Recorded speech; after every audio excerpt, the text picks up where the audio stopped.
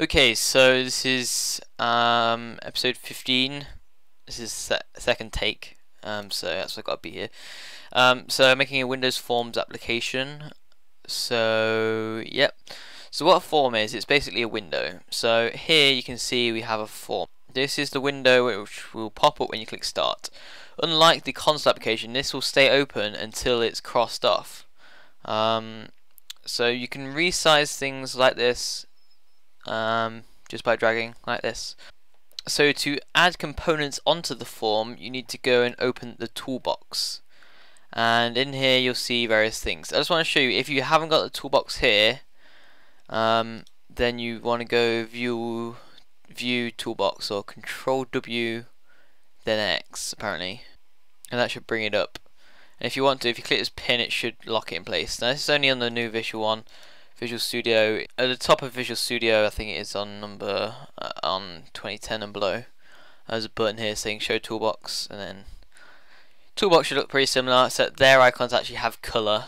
And for some reason, I've removed all the colour, but I'm sure we can live with it.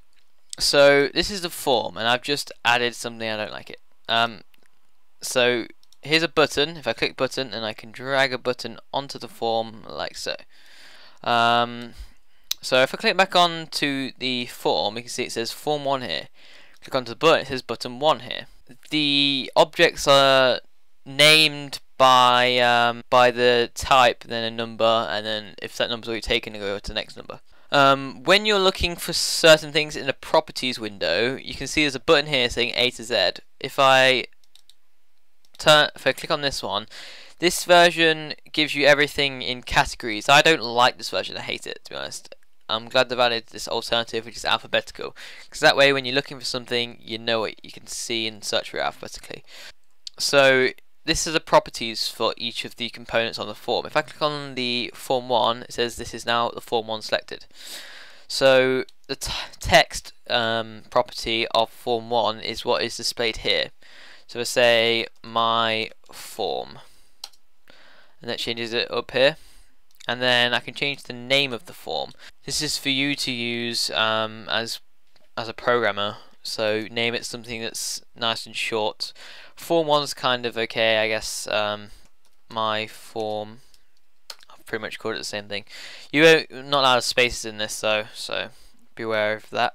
So here's button 1. So let's say this displays information. So I'm going to change the text to display.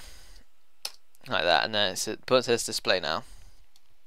Then if I go up to top, I'm going to rename this, give it a suitable name.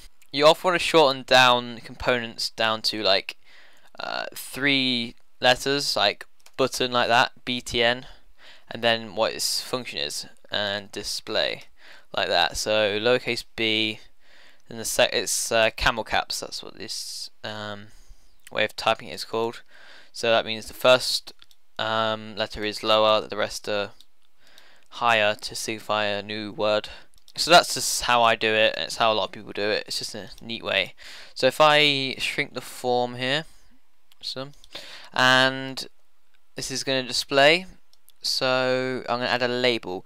A label, actually I'm going to expand this. A label is just there to display text. So what I'm going to do is set up 2 other things. So I've control clicked that. You can also highlight objects like that, and there are also some neat alignment things. I think this is only in the new Visual Studio, but yeah, that's the display. So I'm gonna make another button, and you can also just hold control and drag a component to copy it, make a duplicate. So this is gonna call it button read data, and then I'm gonna make a text box. Now a text box is used for generally getting an input from the user.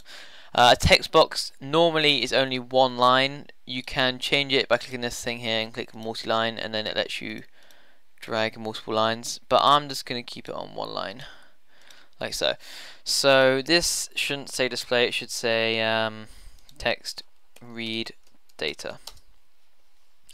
So now I've got read data. I'm going to read in data from the text here, and then I'm going to display it in the label. I'm going to call this label LBL info, and then I'm going to call the text box txt info. So to activate an event for when something happens, you can click on the item. So let's say read data. So you just double click on the button and that will get the event. There's a default event for each component. For a button, the default event by double clicking is the event for when it's clicked. So you will see this. This is showing you the class of the form, and then in here you have a name. So it's private sub. So that means it can't be accessed from any other class. See sub, and this is just the name of it, which they've titled. This sender as object means it's the object which calls it. I'll get more into sender and this a bit later on. So the button, this is just showing you what it is, what calls the event of this sub. And this is data which is associated with that. So you don't really need to know what that means yet. So in this, what I'm going to do is say, I'm going to make a global variable. So dim info as string. And that's made a global variable of info as type string. So now I'm going to say info is equal to text, which is what I've called a text box dot info.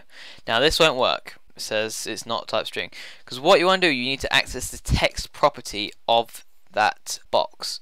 Now every time you want to access a property of something, if you click on it, all of these things here are properties of that object. So if you want to access anything, then you just look for the name on here, say oh it's text. So then you go back into your code, which is in another tab here, and then you just say dot text, and that will give you the property like so. So that is called that. There's two other ways of creating this sub other than just typing it out. The other way is, so let's say display, I can click on the lightning bolt here, and you can see all the events that are available which are associated with this button. So you could have mouse enter. So this will get called when the mouse enters the region of the button. But I'm just going to do a normal click. So just get here, double click it, and it'll create the sub. The other way of doing it is by clicking on this top thing here. You select the object, so button display, and then you select the event like that, and that will also create a sub with the handled event. So then I'm going to say lbl info dot text, because accessing the text property of that label, is equal to info. Okay, so now I'm going to run it by clicking this start button here, like we've been doing in the past. So I'm going to put source here, and then I'm going to say read data, display data, and you can see the label has changed to source. If I do hat, read data, display data is now changed to hat. And yes, you can just do this all in once.